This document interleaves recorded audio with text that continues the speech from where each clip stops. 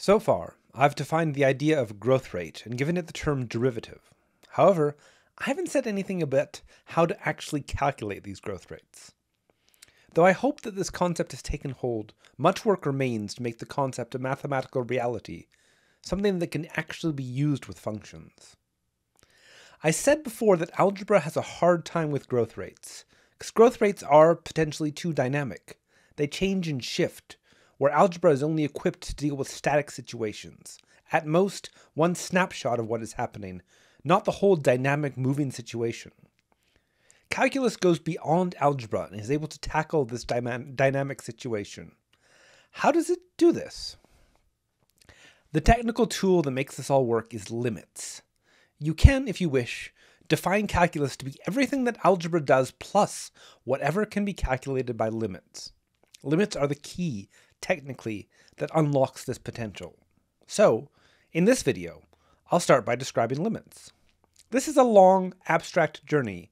I'll spend a couple of weeks on limits before we even get back to defining the derivative, but I promise that the journey is worth it. So, what is a limit? It is a way to deal with an approximation process. Algebra can approximate many of the complicated aspects of a dynamic process, and a limit tries to get to the end of an approximation. And it is about process. It is about the approach to something. So let me now state the definition of the limit of a function. This might seem like a mild definition after this build-up, but I will show you over the next number of weeks how this definition really is the key.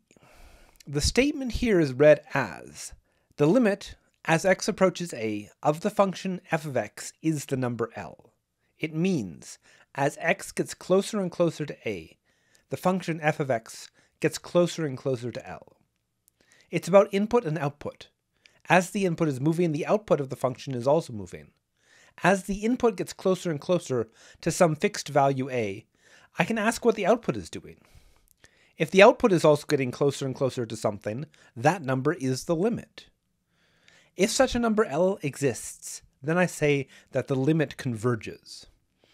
I also sometimes say that the limit exists simply.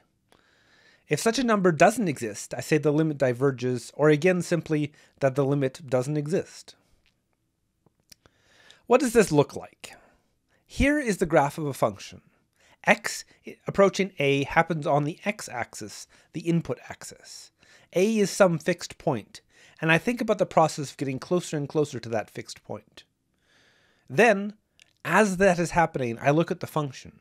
What is the function doing? On the graph, the function is getting closer to the point a, f of a. On the y-axis, the outputs of the function are approaching f of a. This may seem a bit trivial, and indeed, for functions which are drawn as unbroken curve, it is a bit trivial, but I hope the idea of approach still makes sense. There are a few ways that limits can fail to exist. The first line here means, as the input x approaches a, the function gets larger and larger without bound. The limit infinity means larger and larger without bound. It's a process, not a result. It is certainly not a number. Similarly, in the second line, as the input approaches a value a, the output becomes larger and larger in the negative direction. This negative infinity, again, means larger and larger without bound, just as large negative numbers instead of large positive numbers. In both of these cases, as I'll show shortly in a diagram, the graph of the function gets very close to a vertical line. This line is called a vertical asymptote. Finally, there are other ways that a limit can fail. I'll show some of these examples later.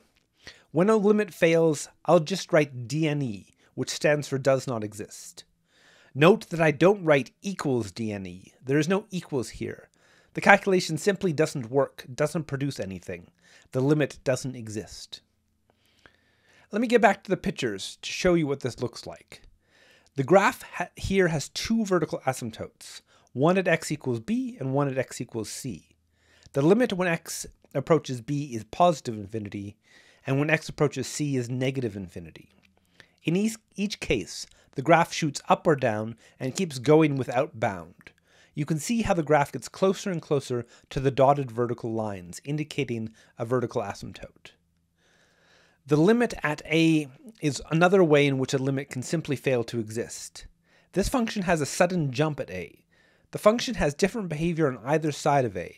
The function does not consistently approach a single value as the input approaches a, so the limit cannot exist. This limit approaching a doesn't exist because the behavior is different from the left or from the right. There is a notation for this. The two limits here are adjusted by a superscript on the value of a. The superscripts indicate the direction of the limit, approaching from the left, the negative side, or from the right, the positive side. It's nice to be able to refer to these one-sided limits to better understand situations like that in the diagram where the function makes a jump and the behavior is different depending on which direction you approach.